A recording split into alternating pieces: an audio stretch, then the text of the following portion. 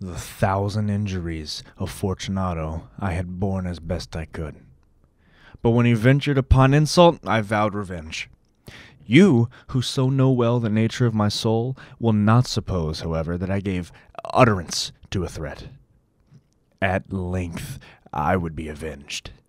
This was a point definitely settled. But the very definitiveness with which it was resolved precluded the idea of risk. I must not only punish, but punish with impunity. A wrong is unredressed when the retribution overtakes its redresser.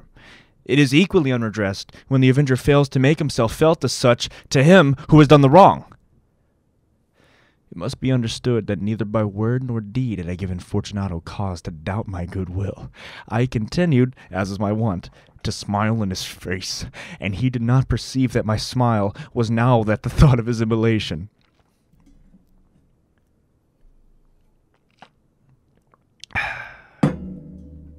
He has a weak point, this Fortunato. Although in other regards he was a man to be respected and even feared, he prided himself on his connoisseurship in wine. Few Italians have the true virtuoso spirit. For the most part, their enthusiasm is adopted to suit the time and opportunity to practice imposture upon the British and Australian millionaires.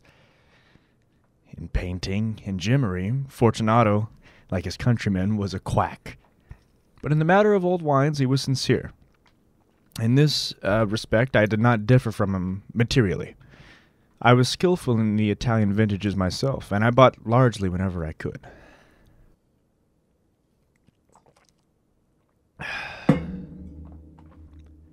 It was about dusk. One evening during the supreme madness of the Carnival season that I encountered my friend. He accosted me with excessive warmth, for he had been drinking much. The man wore motley. He had on a tight-fitting party-striped dress, and his head was surmounted by the conical cap and bells.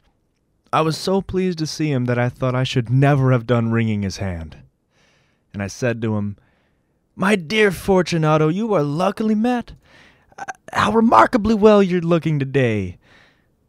But I have received a pipe of what passes for Amontillado, and I have my doubts." "How?"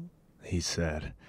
"Amontillado? A pipe? Impossible! And in the middle of Carnival?"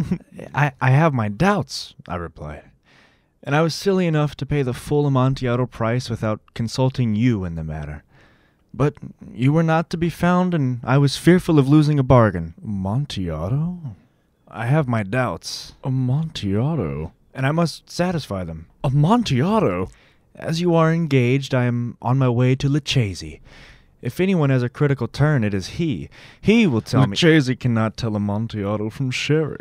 "And some fools would have it that his taste is a match for your own." "Oh, come, let's go." Whither?" "To your vaults." "My friend, no, I will not impose upon your good nature. I perceive you to have an engagement. Lucchese I have no engagement. Come." "My friend, no, it is not the engagement, but the severe cold with which I perceive you are afflicted. These vaults are insufferably damp, and they're encrusted with nitre." "Let us go, nevertheless. The cold is merely nothing. Amontillado, you have been imposed upon. And as for Lucchese, he cannot distinguish sherry from Amontillado." Thus speaking, Fortunato possessed himself of my arm. Putting on a mask of black silk and drawing a roquelaire closely about my person, I suffered him to hurry me to my palazzo. There were no attendants at home. They had absconded to make merry in honor of the time. I had told them that I should not return until morning, and had given them explicit orders to not stir from the house. These orders were sufficient, I well knew, to ensure their immediate disappearance, one and all, as soon as my back was turned. I took from their sconces 2 flambeaux, and giving one to Fortunato, bowed him through several suites of rooms to the archway that led to the vaults. I passed down a long and winding staircase, requesting him to be cautious as he followed. We came at length to the foot of the descent, and stood together on the damp ground of the catacombs of the Montresors. The gait of my friend was unsteady, and the bells upon his cap jingled as he strode. "The pipe," he said. "It's farther on," I said. "But observe the white web-work with which gleams from these cavern walls. He turned to me and looked into my eye with two filmy orbs that distilled the rheum of intoxication. Niter? He asked at length. Niter, I replied. How long have you had that cough?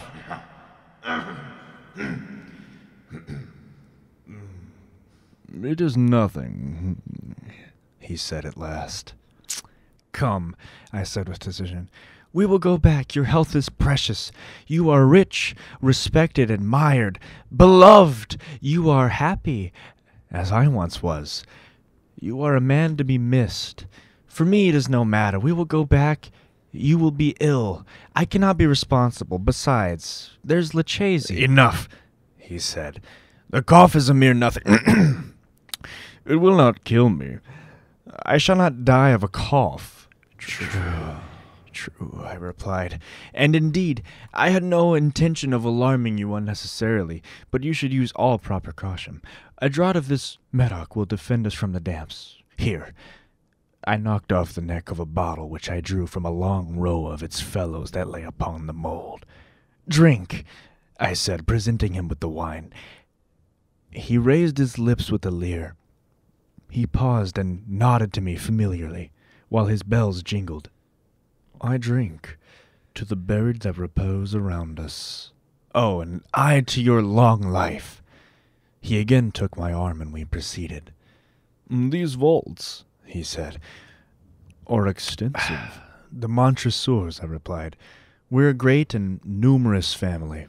Why, I forget your coat of arms. It's a huge human foot, door in a field azure. The foot crushes a serpent rampant whose fangs are embedded in the heel. And the motto? Nemo me impune lacessit. Oh, good, he said. The wine sparkled in his eyes, and the bells jingled. My own fancy grew warm with the medoc. We passed through walls of piled bones and casks with puncheons intermingling. Into the inmost recesses of the catacombs I paused again, and this time I made bold to seize Fortunato by an arm right above the elbow. The niter, I said. See, it increases. It hangs like moss upon the vaults. We are below the river's bed. The drops of moisture trickle among the bones. Come, we will go back, or it's too late. Your cough. It is nothing, he said. Let us go on, but first, another draught of the medoc. I broke and reached him a flagon of de Grave. He emptied it at a breath. His eyes flashed with a fierce light. He laughed and threw the bottle upwards with a gesticulation I did not understand. I looked at him in surprise, and he repeated the movement.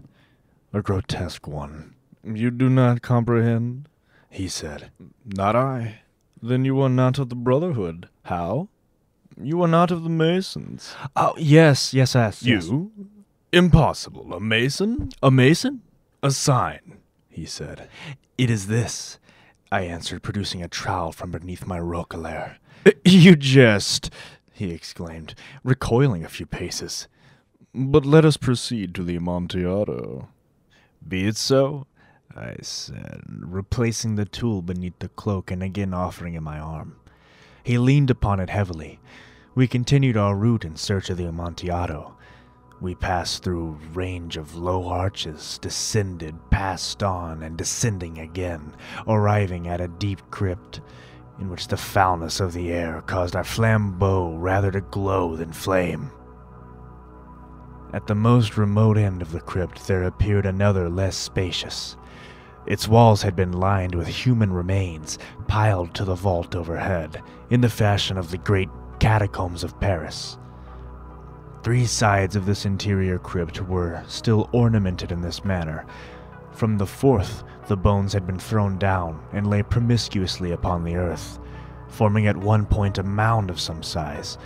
Within the wall, thus exposed by the displacing of the bones, we perceived a still interior recess, in depth about 4 feet, in width 3, in height 6 or 7. It seemed to have been constructed for no especial use within itself, but formed merely the interval between 2 of the colossal supports of the roof of the catacombs and was backed by one of their circumscribing walls of solid granite. It was in vain that Fortunato, uplifting his dull torch, endeavored to pry into the depths of the recess. The termination of the feeble light did not enable us to see. "Proceed," I said. "Herein is the Amontillado. As for Lucchese..." "He is an ignoramus," interrupted my friend, as he stepped unsteadily forward while I followed immediately at his heels.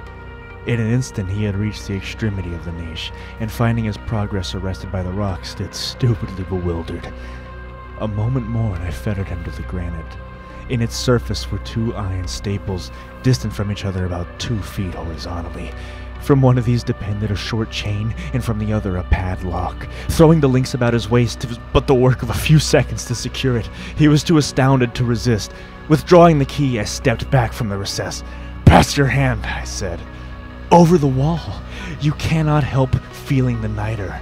Indeed, it is very damp. Once more, let me implore you to return." "No? Then I will positively leave you.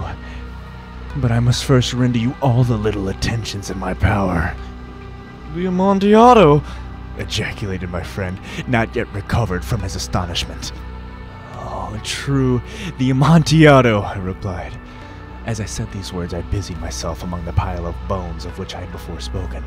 Throwing them aside, I soon uncovered a quantity of building stone and mortar. With these materials, and with the aid of my trowel, I began vigorously to wall up the entrance of the niche. I scarcely laid the first tier of my masonry when I discovered the intoxication of Fortunato had in great measure worn off. The earliest indication I had of this was a low, moaning cry from the depth of the recess. It was not the cry of a drunken man.